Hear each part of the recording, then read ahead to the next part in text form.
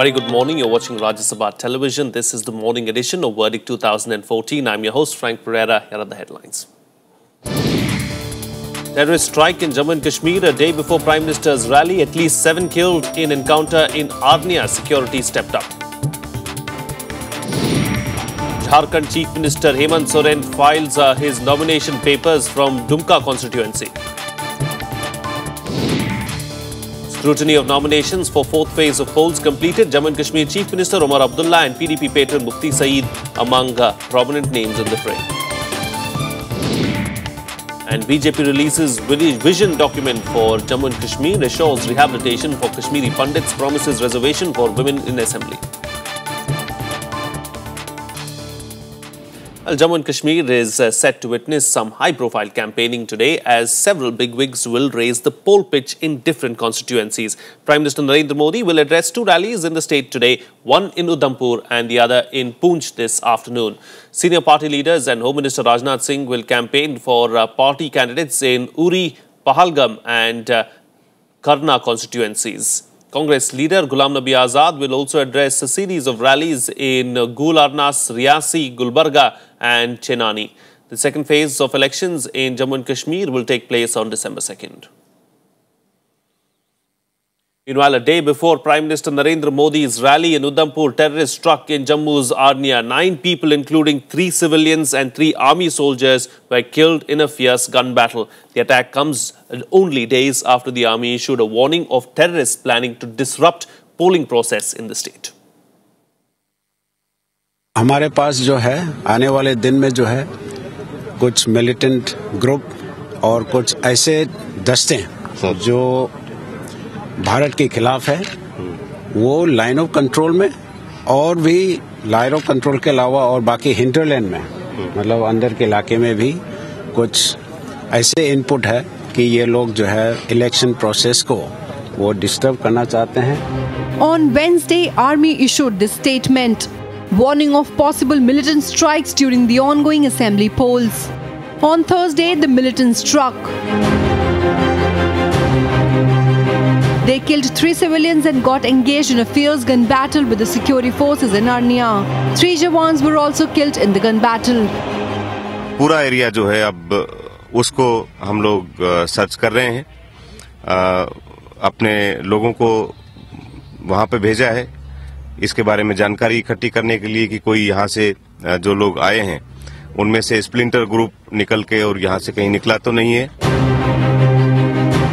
The attack comes a day before Prime Minister Narendra Modi's rally in Udhampur, near to where the incident took place. Home Minister Rajnath Singh assured that the forces are keeping an eye on the situation. हमारी force और वहाँ के लोग पूरे मामले पर अपनी नजर बनाए हुए हैं. Security has been beefed up by BSF along the border. Extra forces have also been deployed in Jammu City, Udhampur and Poonch areas. Udhampur will vote in the second phase on December 2nd. Bureau Report, Rajya Sabha TV. Meanwhile, Congress Vice President Rahul Gandhi will raise the poll pitch in Jharkhand today. He will address 2 rallies in Chaibasa and Jagannathpur constituencies of West Singhbhum. Both these constituencies go to polls in the second phase of assembly polls on December 2nd. Rahul will be accompanied by state party leaders, including the state in charge, B.K. Hari Prasad. Earlier, campaigning in the first phase of the polls in Palamu, Rahul Gandhi had launched a scathing attack on Prime Minister Modi, criticizing him for his Achhe Din promise and the Swachh Bharat Abhiyan. Meanwhile, Maoists struck on poll officials at a village in Jharkhand's Latehar district on Wednesday. They torched at least 8 vehicles and ambushed a security forces team as well. The attacks coming ahead of the second phase of polls next week have raised security concerns. A day after peaceful polling, Maoists launched attack on a polling party in Latehar. The polling officials were returning from their cluster points to their base station when they were stopped by the group of rebels. 8 CRPF tractors were set on fire. Maoists also fired upon the polling party, which triggered a gun battle with the security forces. However, no one was injured. तब क्या हुआ यहाँ पे? क्या चीज़ आप लोग सुना है? फायरिंग हो रहा था, उसको सुने हैं. कितना देर फायरिंग चला है? 2 घंटा की रहा. हम सुअर आता है खेत में तो धान काटने गए थे, लेकिन आवाज़ सुन के हम घर लौट गए। घर आके हम सो गए थे। कितना देरी गोलीबारी चला है? गोलीबार हम लोग आधा घंटा से हम सुने। Maoists had also tossed 2 vehicles of the polling officials on Tuesday in Chaibasa, which will go to polls next week.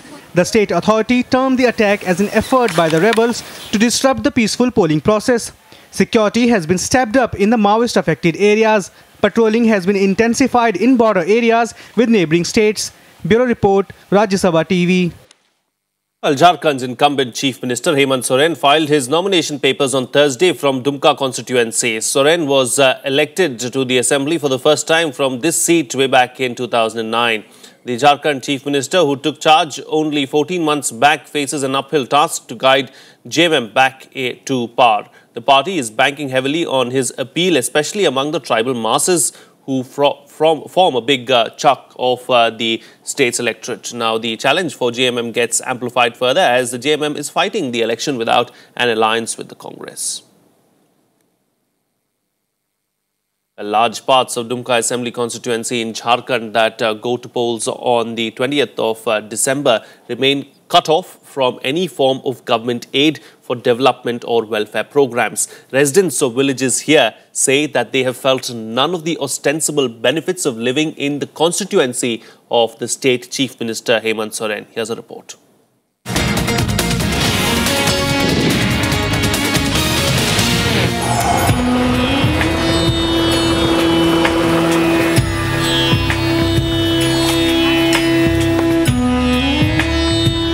Village Murgathali, just 8 kilometers from main Dumka city, among Jharkhand's biggest metros and falling within the assembly constituency limits. Yet the hamlet has felt none of the benefits of being within the Chief Minister's constituency. Education, housing and irrigation facilities remain a far cry. Many here don't have access to even electricity and a regular water supply.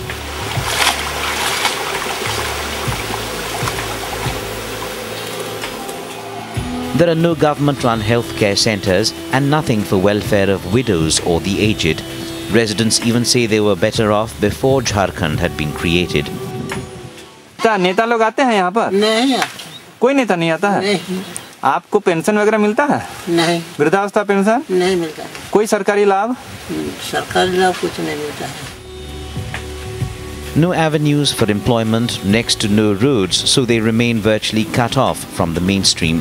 The people of Murgathali are completely caught up with the struggles of everyday life, and their representatives haven't cared for them either, emerging only at election time.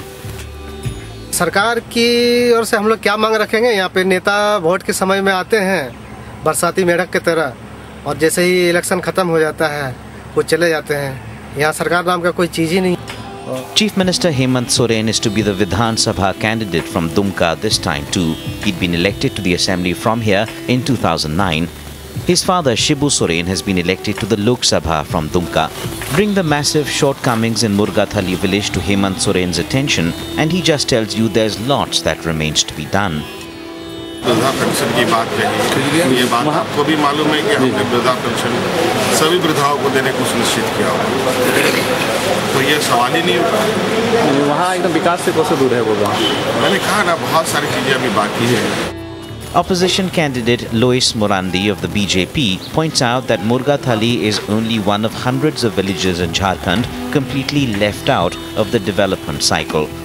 जो सत्ता में बैठे हैं लोग, गांव का जीवन क्या होता है ये उन लोग को पता ही नहीं है, कभी गांव में रहे नहीं हो। जो विरासत में जिनको मिला है अनुकंपा के हिसाब से, तो उनको ये सारे चीज़ों का नहीं समस्या समझ में आएगा। In villages of this assembly segment reserved for a lawmaker of the scheduled tribe category, elections come and go, but little has changed. There's only a glimmer of hope that things may get better this time. Bureau Report, Rajya Sabha Television. Well, scrutiny of nominations has been done for the 4th phase of polls in Jammu and Kashmir. A total of 195 candidates have filed their papers for this phase to be held on December 14th. Saturday is the last day to withdraw nominations. 18 assembly constituencies will vote in this phase, which has quite a few big names in the fray. Chief Minister Omar Abdullah will be in the fray from Sonawar seat. He is seeking a re-election for a second consecutive term. Omar is also in the fray from Birwa constituency, but he chose not to contest from Gandarbal, a seat he represents currently. In Anantnag, former Chief Minister and PDP patron Mufti Mohammad Saeed will be contesting for a new term. Meanwhile, buoyed by a handsome turnout in the first phase, PDP has stepped up its campaign in the valley for the remaining two phases. Well, PDP patron Mufti Mohammad Saeed addressed a rally in Poonch, outlining his party's agenda after polls. He assured peace and sustainable economic prosperity if his party is voted to power. He said that the biggest challenge before the Modi government is to deal with the sensitive issue of Jammu and Kashmir. He evoked former Prime Minister Rajya in his speech to emphasize that dialogue is the only way out of the Kashmir problem. Free economic zone, tijarat free, movement free, इसको क्यों model नहीं बना देंगे जम्मू कश्मीर को लोगों का आना जाना होए। तो इसलिए ये करने में पिछले 6 साल से हालात हुए, विश्वास की कमी हो गई, वो सरकार नहीं कर पाए। Well, in the bid to woo Kashmiri Pandits, BJP has promised to reserve 3 out of 46 assembly seats in Kashmir for the community. Releasing its vision document, the party vowed to initiate the process of resettling Kashmiri Pandits. It will also reserve 5 seats for refugees from the Pakistan-occupied Kashmir from the 24 seats kept vacant for POK. The party also promised to give 33% reservation to women in the Legislative Assembly and Legislative Council.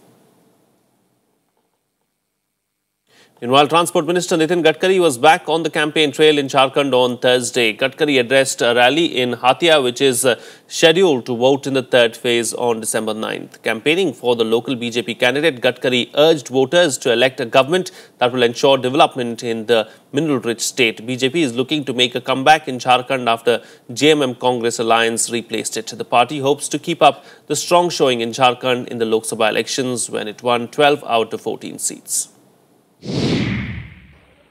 सबसे ज्यादा कोयला यहाँ पर आपको बिजली नहीं है, खनिज संपत्ति है पर उद्योग नहीं है। हम देश के तस्वीर को बदलना चाहते हैं, गांव गरीब मजदूर किसान का कल्याण करना चाहते हैं। अगर देश की परिस्थिति को और राज्य की परिस्थिति को सुधारना है तो 2 क्षेत्र महत्व के हैं, एक है उद्योग। Well, that's it on this edition of Verdict 2014. Thank you so much for watching. Have a good day.